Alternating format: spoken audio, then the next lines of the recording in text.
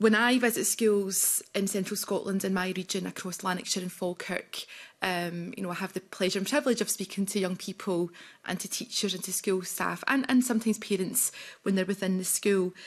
And some of the things that I have heard have absolutely shocked me to the core. And this probably won't be news to colleagues here, but I think it's important to get it on the record that when I am in schools, when I'm speaking to teachers and their trade unions, they're giving me examples of hungry children eating pencils in the classroom, eating rubbers, you know, going home and not having any food in their bellies until the next day.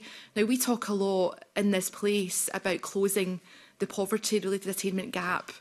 How can you learn and thrive when you're hungry and you're not getting the nutrition and the nourishment that you need? So I feel there's a moral imperative to not just continue with this policy, but to do so as a matter of urgency. Now, I have been asking the Scottish Government since September of last year, when in Programme for Government they said that we're going to pilot this in secondary schools as well as progressing at pace in primary.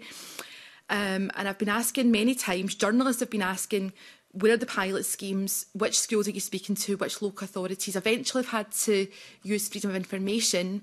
And just in the last few weeks, I've had all the responses back from every council, 32 local authorities, and asking them, you know, have any of your schools had any contact?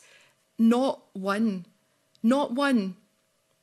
So we keep hearing that work is happening between government and COSLA and partners and discussions are happening. It's not happening.